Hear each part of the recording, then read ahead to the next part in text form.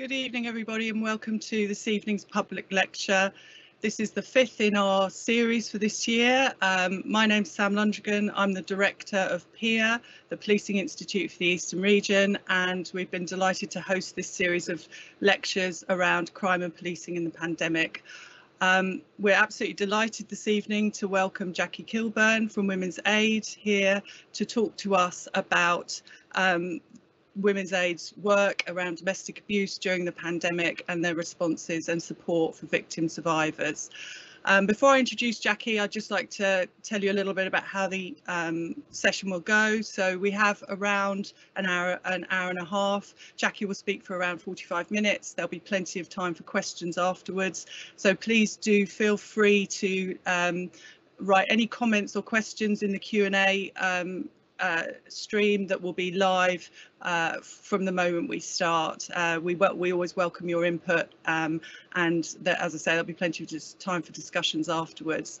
So if I could take a moment to introduce Jacqui. Jacqui manages the National Training Centre at Women's Aid and is a qualified teacher, trainee and assessor. She's also an associate trainer for the College of Policing, and in May 2015 supported HMIC with inspecting some of the 43 police service areas, which resulted in recommendations around face-to-face training on domestic abuse and coercive control to all police forces in the country. Jacqui is passionate about awareness raising and keeping domestic abuse and the effects of it visible. She believes that training and education are absolutely central to this, and she's absolutely passionate about survivors' voices being heard so as to really influence policy and praxis. She's facilitated survivor thematic focus groups for the Home Office, the Department of Work and Pensions and many others, and we're absolutely delighted that she's here tonight to join us. So without further ado, I will hand over to Jacqui. Thanks, Jacqui. Thank you very much for that introduction. I will just put this onto a slideshow. Right, thank you for inviting me to speak. I feel very privileged when I see the audience, and I just want to make it very clear that Women's Aid are 4 federations. So before I start, I'm representing England, and the research that I'm going to be showing that we've done with survivors is from Women's Aid Federation England. There are other pieces of research that will have been done in Northern Ireland by Women's Aid, Scotland and Wales. So if any of you are really interested in that from those particular nations, I do urge you to get in touch with those particular Women's Aid federations. Okay, to start with, I just want to make it really clear that we absolutely know that policing and have responded really positively to the pandemic and worked really hard to try and adapt the way that they serve the public, just like all of us have done. We've all shown great innovation in the way that we've dealt with the pandemic. And we know that there's been huge delays and backlogs in the criminal justice system, but everyone is working really hard to keep survivors safe. Women's Aid, they've had 91% increase for their online support. So that tells you how there's been a huge sea change during the pandemic about survivors and how they've wanted to respond, and unfortunately that has been because of a lot of some of the limitations that have been put to them. I want to concentrate on 2 aspects: the pandemic, how that has changed the world for survivors of domestic abuse, but also from coercion as well, controlling and coercive behaviour. This is what perpetrators have increased during the pandemic. And I am aware that the audience isn't all about policing. So some of you will be very familiar with what I'm going to show you. Some of you will not be. So the first thing I want to say about coercion is that for professionals, it's invisible. And I think this is what the difficulty a lot of people have with observing it. So what we see when we think about coercion is we see the effects of coercion. it's always there, but when we're operating in the world as a professional, we're seeing the effects of it. We're seeing the effects of all the different strategies of coercion and control that perpetrators of domestic abuse use. We also know that it is extremely harmful, quite difficult, but not impossible to evidence. And we know that financial control is a big part of coercion as well. And that is often what prevents survivors from leaving, where there's extensive financial control that cuts off even more routes to being free than would normally be. I want to, before we go into the pandemic, I want us to think about and remind ourselves what coercion really is. So I know we've got lots of different professionals in the room, and I'm going to ask you, I don't want you to answer, but what I'm going to ask you is, I am sure that many of you have taken statements from survivors of domestic abuse. Also, many of you will have sat and listened to survivors of domestic abuse tell you about their abusive relationships. I can almost guarantee, nearly 100%, there are always exceptions to the rule, that when you ask them what their relationship was like in the beginning, they've always said it was great, it was good. And that is because they're telling the truth. They're explaining to you about their relationship.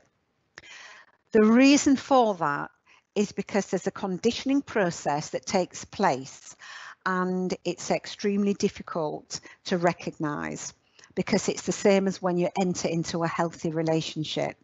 So when we enter into relationships, whether they're healthy or abusive, perpetrators and non-abusive people generally behave in exactly the same way. They all show their best sides. They all adapt slightly to that other person's world, and they do that for quite some time. The difference between a perpetrator of domestic abuse and someone in a healthy relationship is that usually when it's an abusive relationship, it's much more intensive. So some people call it love bombing these days. It's a new expression, or gaslighting. But what generally happens is it becomes intensive very quickly. So they will be told that they're falling in love with them, that everything that they like and believe, they do too. If it's a single person with children, they'll be saying that they adore children. So it is a type of conditioning that is really difficult to believe. And what we do know about abusive relationships is that they always usually start like that. And if you think about it, early on in a relationship, on a first 2 or 3 dates, if someone behaved in an extremely abusive way towards you, you would be able to leave that relationship very easily, because there are no ties there, none whatsoever, including love. Perpetrators of abuse know this, and this is why we know that it's a deliberate act. So that conditioning takes place, and usually it's not until they move in with each other that things change slightly. Still, coercive nature of that relationship applies, but there are changes that are made very early on. Those changes are very subtle. There'll be comments about how they look, who they mix with, the fact that they don't like them seeing their friends and the family as often. And the people that are watching, I'm guessing, know this, but I just wanted us to remind ourselves about how that actually happens, because what eventually happens is it creates a dependency.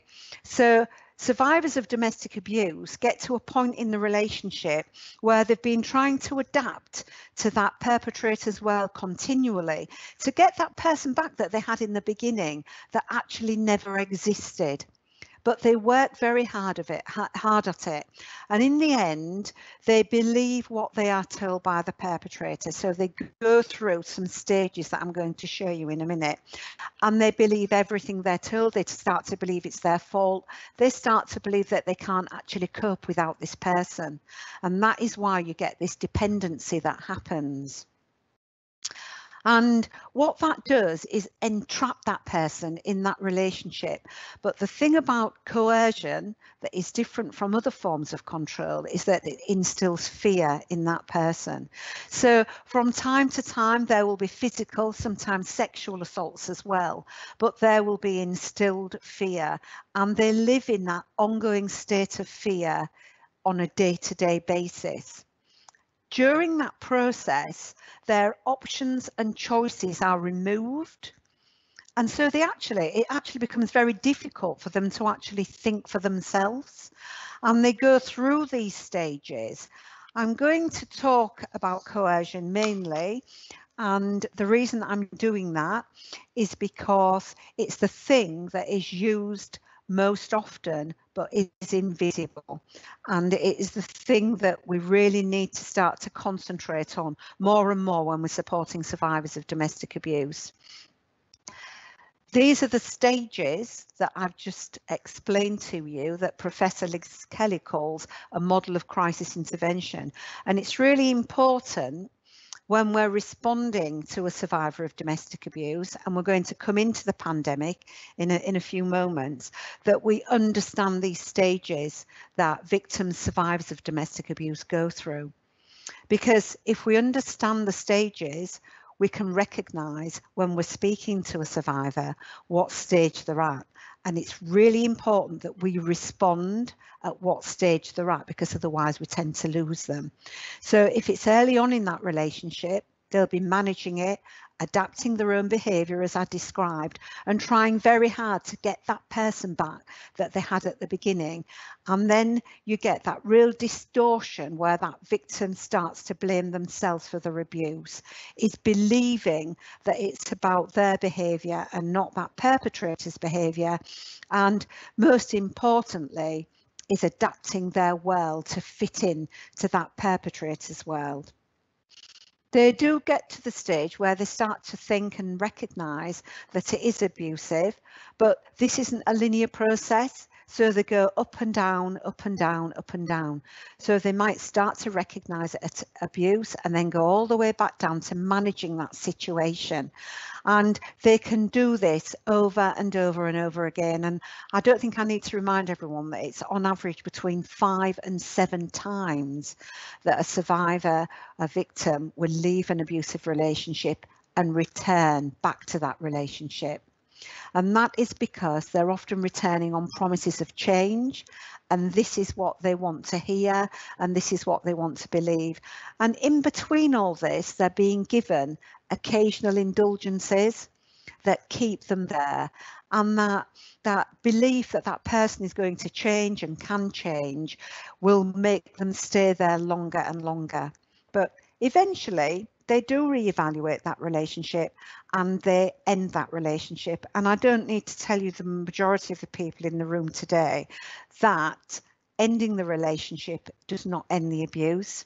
It's the most dangerous time.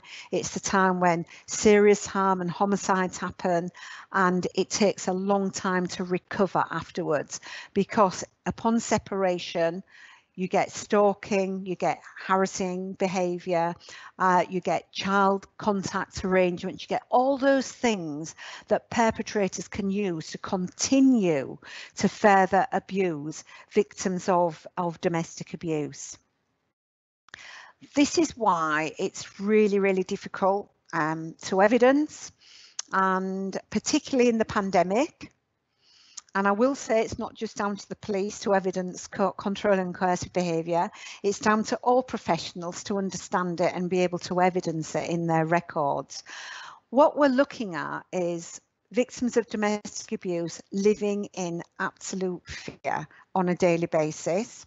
We do know that that they have that fear of either being physically abused or psychologically abused has to happen more than twice in order for them to prosecute it. But we also know that it causes, and we have to evidence, the serious alarm or distress. So it's about the adverse effect on that day-to-day person's activity. Survivors of domestic abuse change and adapt their activities all the time in order to stay safe. And they do it in lots of different ways. And unless we have a conversation with them about it, we're not going to learn about it. There's some comments there in that side box from victims that we've spoken to during the pandemic. And they've said that they're very lonely, they feel isolated, and that they feel like a sitting duck in their own home. They don't know from one day to the next what's going to happen. They don't know whether they're going to be physically attacked, sexually abused. They don't know if their children are going to be harmed, and they feel as if there's absolutely nothing that they can do about it. They're saying there, when he'd been abusive, there was no one that they felt could come and help because of lockdown, because of self-isolation. They felt that they had no one to tell and that they were extremely desperate. Just to know, with coercive and controlling behaviour, that the victim has to be fearful. So one of the questions that we need to ask is how people are feeling. When we look at coercion, we know that the abuse is very personalised. It's a continuous course of conduct. It's always there because it has different strategies that are used daily in different ways. We know that, especially during the pandemic, it's really restricted victims' free will. It's entrapped them in that relationship even more. And what they're telling us is they're being punished even more. The thing about coercion is that it always has a punishment attached to it. Controlling and coercive behaviour has a punishment attached to it. So someone isn't necessarily being physically abused every day. That physical abuse can happen when they step outside of those rules and norms that have been created within that relationship. And that is what the punishment is. The punishment doesn't have to be physical. It can be absolutely anything. It can be what that perpetrator has learned will affect that survivor the most. I could give you examples, lots of examples. One in particular that I remember that caused that survivor to be absolutely distraught. She was a Bangladeshi woman, and she had been planning her sister's wedding in Bangladesh for many months.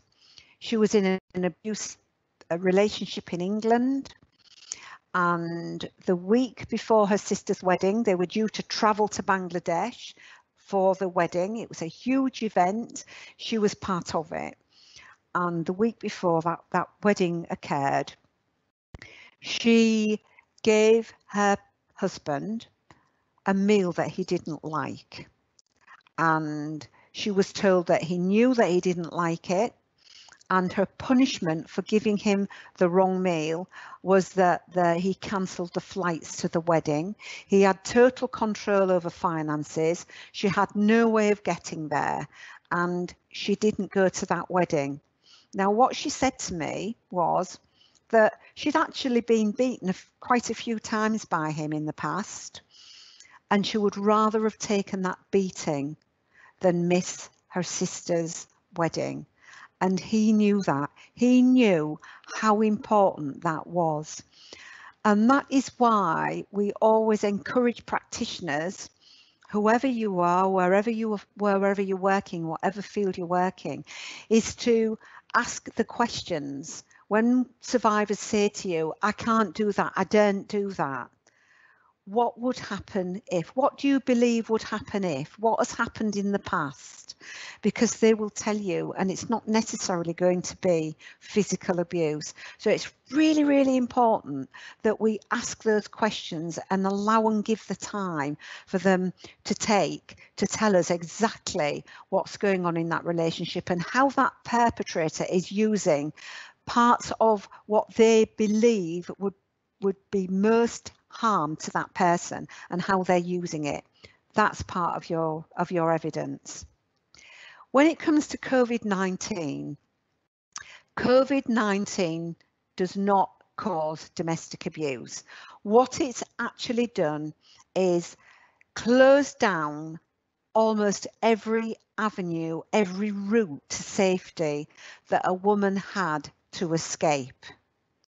So women that are in lockdown are with their abuser, often 24/7, and they don't get a breathing space. When it comes to children, child survivors are no longer going to school and nurseries because of lockdown. They don't have that respite, but most importantly, children neither do they have that avenue to disclose. We know that children disclose domestic abuse at schools to the teachers, to a trusted person, and actually children as young as nursery age do disclose domestic abuse. They talk about it in their age appropriate way. Sometimes they draw pictures. So that avenue for them has been closed as well. I'm wanting to share with you some research that we did in the summer, and we've done a piece since, but it's not published, which shows very similar things here. And it was particularly around COVID-19 and survivors' experiences of living with abuse during COVID-19. We covered 3 areas here. We wanted to look at ways in which abusers had used COVID as a tool for domestic abuse, ways in which choices and the needs of women experiencing domestic abuse had been impacted by COVID-19, and ways in which COVID-19 actually affected our services, because they are the services that you refer into. So it's useful for you to know that, the impact that it had on the services as well.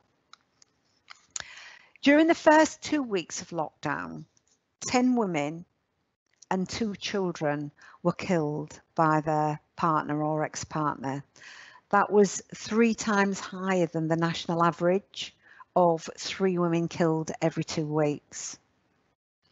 Over 90% of survivors who responded to the piece of research said that the pandemic had negatively impacted in at least one way on them. Of those living with their abusers during lockdown, over half of them said that the abuse had got worse. More than 2/3 of them said that they felt that they had absolutely no one to turn to during the lockdown.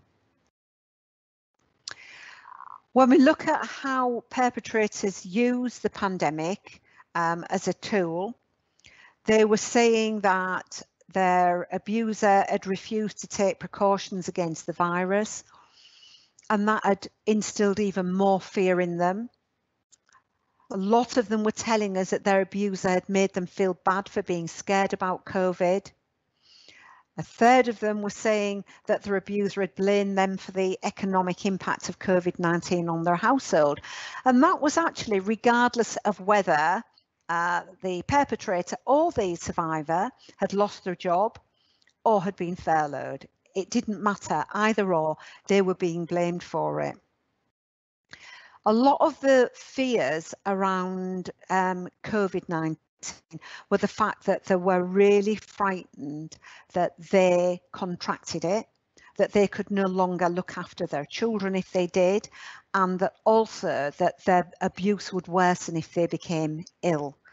There's someone there in the side there that had said that she was shielding. She was having to shield because of a medical condition, and her partner was refusing to get her any food or any medication that she needed, and that was part of the control that he then had. He had much more access to things, so he was using the thing again that I'm saying that would have most effect on that person. Someone was saying there that their ex-partner had used his knowledge of the reduced support networks to escalate the abuse on her even more, thinking that she had absolutely no one to turn to. When they talked about increasing isolation and fear, they said that it had got a lot worse. They'd felt much more intensive feelings of being afraid, no one to turn to, no friends, no family, They'd said that they felt that no one would come, they had no one to tell, and they were very desperate in their own homes. When it comes to daily activities, these were some of the examples that they talked about. So what perpetrators were doing was stopping their only means of outside activities. So they were stopping them from shopping. They were using all sorts of different reasons, and they still are, may I add. They were saying that they felt that they were too afraid that they would contract COVID if they went shopping, that they wouldn't be able to wear the mask properly. They didn't know what to do outside, what was safe, what was unsafe. They stopped them when the schools are open, taking the children to school. They stopped them visiting the chemists or the doctors.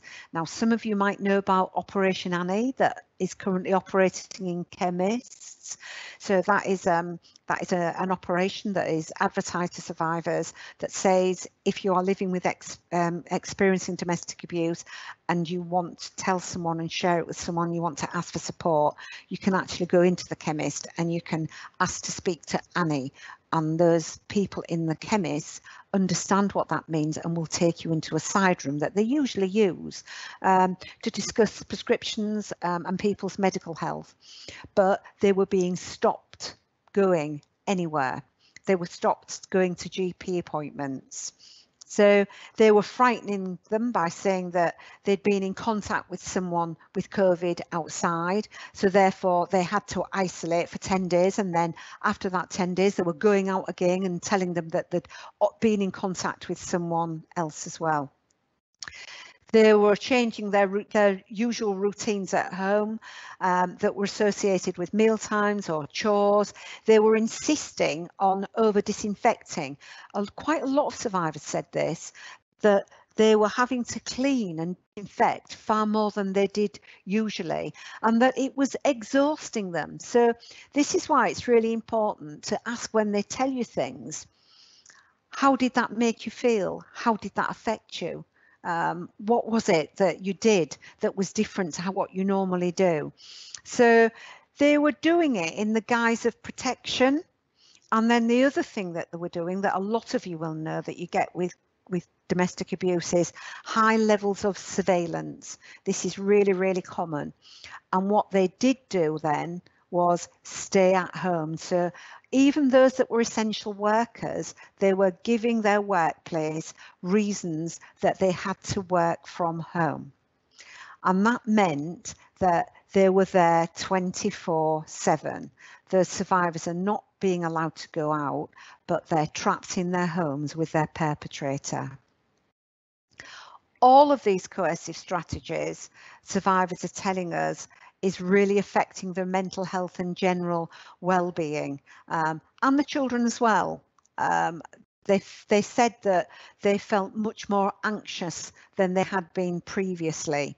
So when we come into contact with them during the pandemic and outside of the pandemic, we really need to be asking about how things are affecting them and how they're feeling. And we will learn much, much more by asking those questions about those adverse effects that it's having on their daily activities. Other survivors were saying that it was bringing back memories of past abuse. So over half of them had said that the pandemic had triggered memories of abuse and affected their mental health. So they were remembering things from past and other relationships, but also this one, they were feeling much more afraid. 13% of them said that their abusers had made contact again because of the pandemic. So we're talking about women here now that had separated from their abuser, and their abusers were then using that pandemic to contact them again. And they were doing it for different reasons. They were saying it because they were concerned. They were asking if they could come back into their lives. There are some quotes on the side there, survivors' own voices again, saying, living with my ex-partner felt like being imprisoned in my home. It brought back those feelings of fear, loneliness, and isolation. So what they were saying is that even those that were separated, because of the way that lockdown had isolated them from their communities and their families, they actually felt as if they were back in that relationship as well. Much more anxious about going out, more worried that their partner could find them and find them because they were outside of their normal routines. So for those that had operated with other routines in order for their partner not to be able to find them, they felt that they were put at more danger because they had to operate now outside of their normal routines. When we come to child survivors of domestic abuse, we've got women there. We've got one there saying that she's got 2 small children and they're actually experiencing more abuse as they're witnessing it more, and that is because they're in lockdown with their abusers. Another woman saying there that her biggest concern was that her child may be given back to their abuser if she was to become ill with coronavirus. So there were some survivors actually saying as well that they were frightened that if they became ill, that their abuser would end up looking after their children on their own. So 51%, there over half of them, told us that their children had witnessed more abuse. 37% had said that their abuser had shown an increase in abusive behaviour that was directed towards children, and 47% expressed this fear that the children will be left alone with the abuser if they became ill. So those intense fears weren't just around themselves, it was also around their children.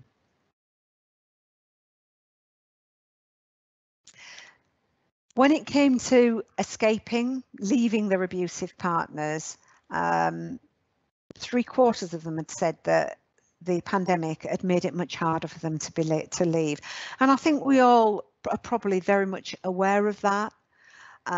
In June, just under half of them living with the abuse still felt that they couldn't leave or get away because of the pandemic. And even when we've been through these periods of lockdown being reduced and then being increased, it hasn't changed very much actually for survivors of domestic abuse because of the pandemic tactics that perpetrators have been using.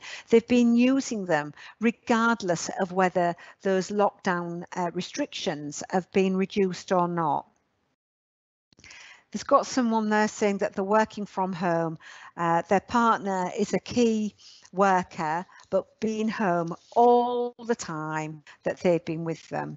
And leaving hasn't been something that they consider. Things are escalating and they just can't consider the fact and think about leaving. When it comes to child contact arrangements, we know that perpetrators are using child contact in the pandemic as well. So some of them are not returning children. They're saying that they've had to isolate if they've had contact and they've taken them back to their home because they've been in contact with someone who's tested positive. So they've used that as a reason to keep the children there. Or they've said that one of the children have become ill and they believe that the symptoms that they've got have been COVID symptoms, so they're not returning the children. Perpetrators have also accused mothers of parental alienation. We're going to have a look at that in a minute. Perpetrators are very aware of that term now and how that works. And it's very difficult here because lots of other countries' starting point with child contact is the presumption that no contact takes place if there has been domestic abuse. So initially, it's actually deemed very unsafe for child contact to take place, and that perpetrator has to do some defined work in order for that contact to start again. So they are using COVID around that. We've had the National Helpline have reported back that they've had distressed mothers on the phone saying that their partners have refused to return the children, that they were frightened, but they didn't know whether or not they were telling the truth or not. They believed that they were being untruthful in order to keep the children longer. Whilst I've got you here, I thought it would be good to capture, when we look at children and domestic abuse, what that looks like in the world of a survivor. Because when a survivor is experiencing domestic abuse, Professor Marion Hester explains it as the world of a 3-planet model for them. And I think this really helps people grasp the quandary that survivors of domestic abuse are placed in when it comes to their children as well. And I want you to think about this in terms of the pandemic as well, because we know that the court services, criminal and civil court services, are not operating like they usually do. So inside the world of a survivor experiencing domestic abuse, she sits in between these 3 planets all the time. So we have what we call the domestic violence planet, and that's where you see civil and criminal law considered. And we've got what we call the child protection planet, where you've got the welfare of children and you get state intervention. And then you've got the child contact planet, and that's where private law comes in. And things like mediation and contact are negotiated. What happens on the domestic violence planet is that we have refuges that enable women and children to escape from abusive partners. We have other support and advocacy services that are offered. We have the criminalisation of domestic abuse, so perpetrators are hopefully held to justice. Orders are put in place to protect the family. We have male perpetrator programmes that some are mandated through court orders and some are voluntary. And those programmes are run in the hope to challenge and change violent and abusive behaviour. The focus on this planet is on the violent male partners, because they need to be contained in order for women and children to be safe. So there are criminal and civil measures that provide those interventions. On this planet, the focus is very much put on that violent male partner, and that is to ensure the safety of those survivors and their children. When we come to the child protection planet, we have the local authority who have a statutory duty to protect children. We have public laws that deal with child protection, and the emphasis on the child protection planet is on the welfare of the child, quite rightly. So professionals, when we come into contact with survivors, we encourage mothers to leave that relationship. We emphasise the risk to the children, and we sometimes suggest that they possibly move to a different area as well in order to protect their children. So the focus then gets put on the mother to protect the children. Sometimes, unfortunately, she is told that if she doesn't leave that relationship, she can be seen as failing to protect her children. So she might start to fear children and young people services, and the children then naturally become more vulnerable to abuse from the father. On this planet, despite professionals identifying that the threat of violence comes from the perpetrator, it is often the mother who's seen as responsible for dealing with the consequences, and the perpetrator can, if we're not careful, become very invisible. So she feels responsible. She feels that it's her that has to protect those children. And when we come to the child contact planet, we have domestic violence seen as an issue now for parents to resolve. So we're talking about residence and contact orders for children. There's much less emphasis placed on child protection, although obviously we do know that the courts do look at the harm effect to children. And there's more of an idea that the child should have 2 parents, that an abusive father is often deemed as a good enough father. And I'm not suggesting in any way, shape or form that fathers should not be allowed to see their children. I'm suggesting that we really need to make sure that this is really safe.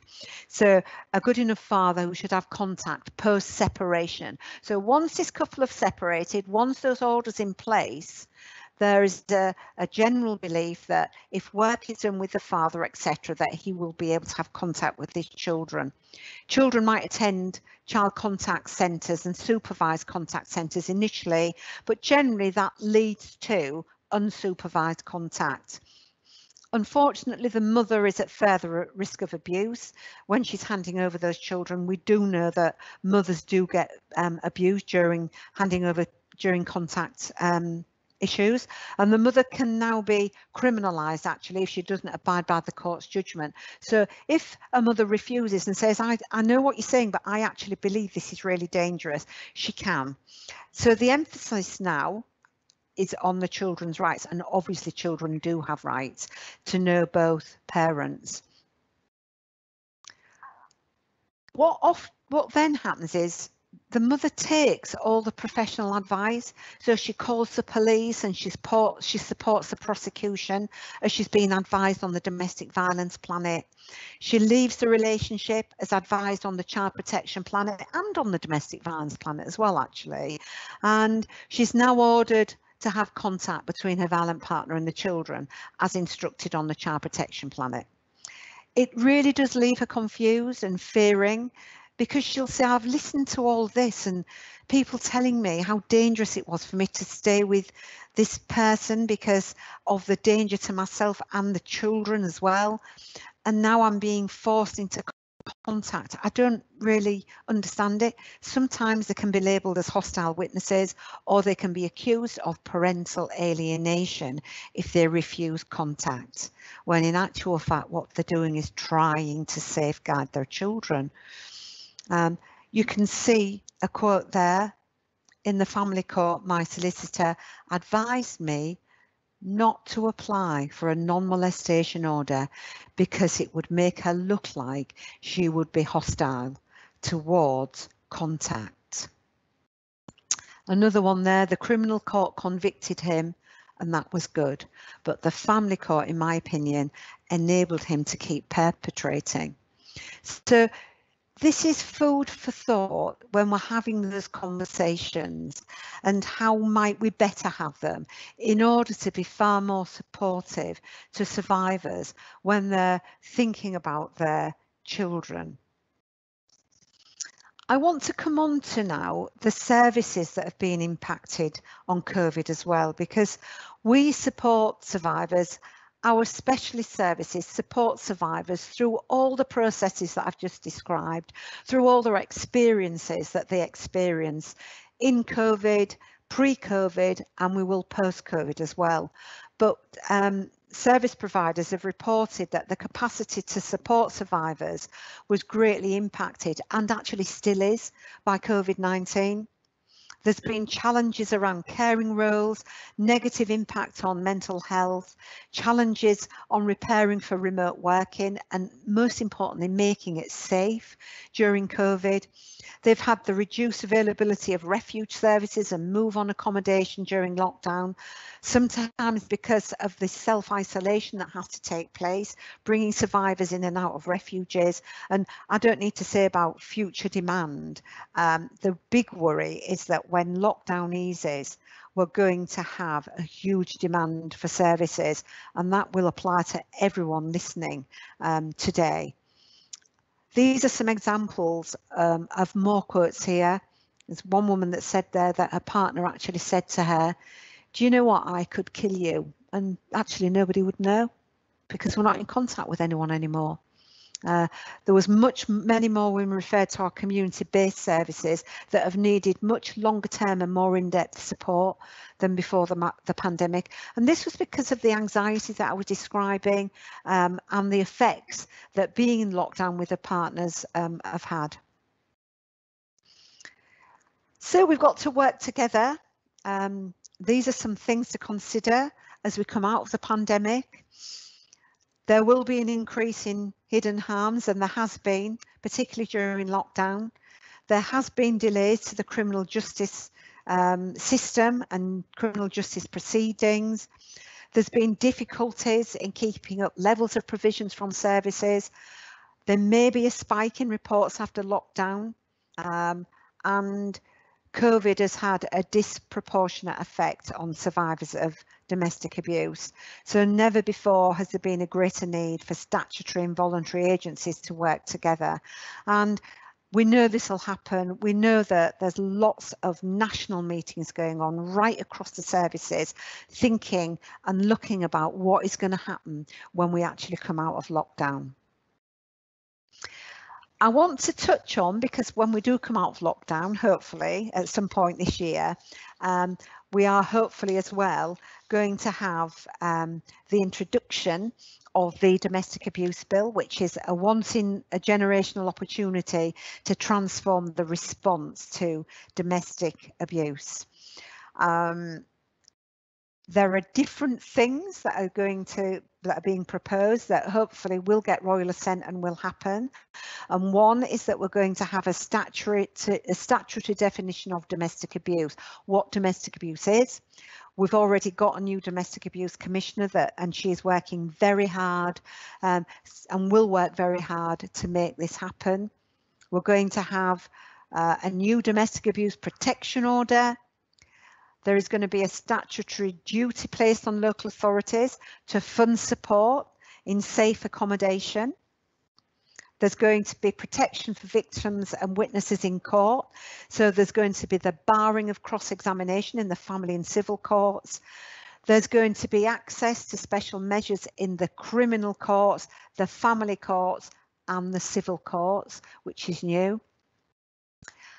Part 6, offences involving violent and abusive behaviour. There's going to be the removal of the rough sex defence, and there's going to be the enabling of the extraterritorial jurisdiction for violence against women and girls offences.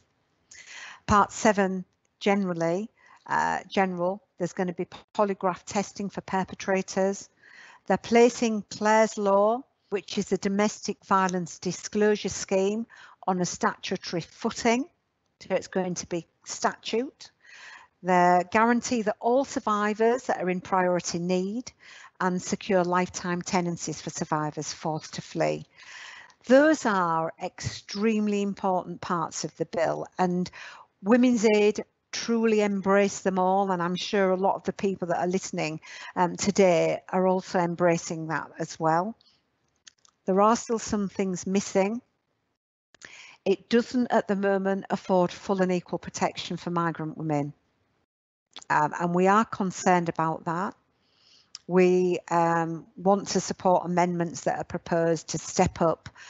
We're campaigning that all victims within secure immigration status can establish safe reporting mechanisms that separate reporting crime from immigration enforcement, and we want to include a non-discrimination clause in the bill.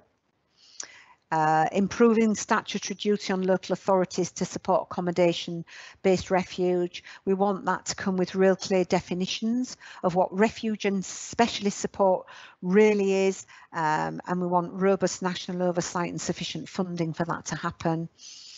Reversing the presumption of contact in the family courts, which I've already mentioned, where there are allegations of domestic abuse.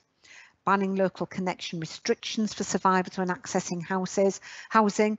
The reason that we want that banned is because if and when local authorities put restrictions on survivors remaining in their local authority area, that takes away every bit of support that that person has, including the children as well. So extended family, close friends and relationships that they've developed. So we want that banning so that they can stay in the area with their friends and with their family. We want paid employment leave for survivors and reforms to universal credit and the benefits. And we want a reform of joint tenancy law as well to protect survivors. Finally, we think that domestic abuse should be prioritised by all statutory and voluntary agencies, and you know, I believe it is, and I believe that we have some amazing partnership work that we do.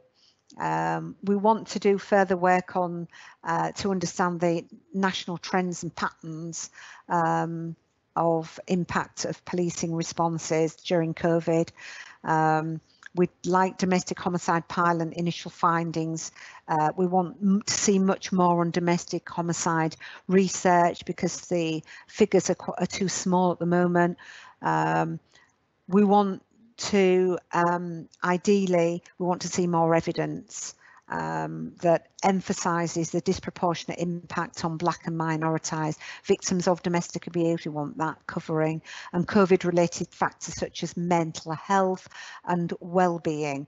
We want to do more research into that. We are still hearing of inconsistent and patchy, inconsistent practice. Some survivors have said to us that they've been berated because they've not been able to wear a mask, and we need people to have a much better understanding into the trauma history that some survivors carry. I've put in an example there of suffocation. When someone has tried to suffocate you, and sometimes strangulation as well, putting a mask onto your face can have dire consequences. Actually, it can really turn people into an anxious state, and it's really important that we understand that there are quite a few survivors out there that cannot wear a mask. What we've done in our response to COVID during the pandemic is we've been very busy distributing emergency funding that has come from many donations, from private donations, also from the Home Office, which has enabled us to give emergency funding to our direct services. We're an umbrella organisation, so we support the services in England that operate refuges and community services. So we've done that. It's helped them increase access to technology and support with remote working. We've been able to expand our live chat service, which is a service that provides safe route and support for women during lockdown. And we've been able to work with our colleague in the sector, produce safety and support resources for survivors. We've done that, and we've been able to put that into 15 different languages, and that includes British Sign Languages as well. It's useful for you to know this because it's when survivors are in a remote world, it gives them more access to information. I want to end, or before I give you the services, I want to end with survivors' voices, which is really, really important. And these are what they're saying. I wanted to leave. However, COVID came into effect and it made it harder. Someone here, I'm a key worker who is around COVID and have patients, so I don't feel like I could go home and stay with my parents. So that was the reason she's saying she can't leave her partner. More time at home magnifies the issues. You cannot get away from it. I have to work harder to keep him happy. These are all really concerning. When we are operating in that COVID world, I want us to be really conscious of the fact that however we are contacting, speaking, having conversations with survivors of domestic abuse, whether that be via email, whether that be on the telephone, whether that be remotely, it's really important that we are aware that that perpetrator can be monitoring what we are doing, especially if it's emails. So you can always encourage that person to set up a separate email that perpetrator doesn't know about. If it's a telephone conversation, they may be listening in. If it's an email or a text message, they may be looking at the text messages. So it's really important when we start to operate in that world, or we are operating in that world, that we think about those consequences and that we have those discussions and make sure that as far as we possibly can, that when we are having contact, in whatever mode we are having contact, we are doing it as safely as we absolutely possibly can. And that means asking that survivor, what is the best and safest way for me to contact you? What would happen if? Do they have access to your emails, to your text messages, etc.? That shouldn't stop, hopefully, giving advice out. What survivors have said is that they've really welcomed and embraced being given information where they can go to remotely. And most of the services that are offered to survivors of domestic abuse have leave buttons attached to them at the top. So if they're on their screen and the perpetrator comes into the room, they can click on that button and it will go to something else, so they won't be able to see it. I'm giving you England here, but these are similar in Northern Ireland, Scotland and Wales. So wherever you are, I'm suggesting that you look those directories up. Some of you can use professionally. We have a national directory of domestic abuse services that contains absolute up-to-date information about all the domestic abuse services across the UK. So that includes refuges as well. And as a professional, you can access it with this link.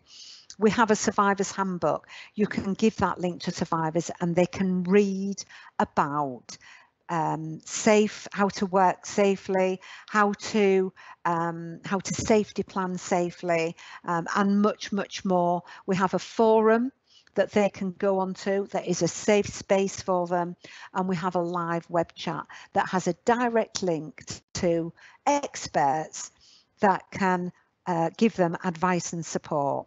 That is only in office hours only. We do support by email as well, and we make sure that we're doing it safely. We also give everyone information on how to cover the tracks online for the very reasons that I have been explaining to you.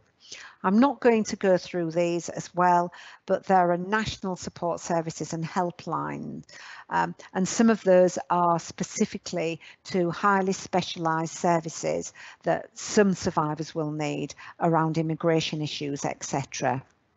And then we have what we call our buying for services, and they're run for for example, Jewish Women's Aid is run by Jewish women for Jewish women. So we have lots of buying for services that some survivors will prefer. It's very important that we always give them a choice and those options, but it is run by and for with them. So there's lots of information. That is a link to the piece of research which will give you it all, the perfect storm. We have a COVID-19 impact resource hub, and obviously you can contact us at any time you wish. That's our policy department. That is the training department. I want to thank you for listening, and I hope that you got something from this. And I'm guessing that if you have any questions, I'm very happy indeed to answer any questions. So thank you.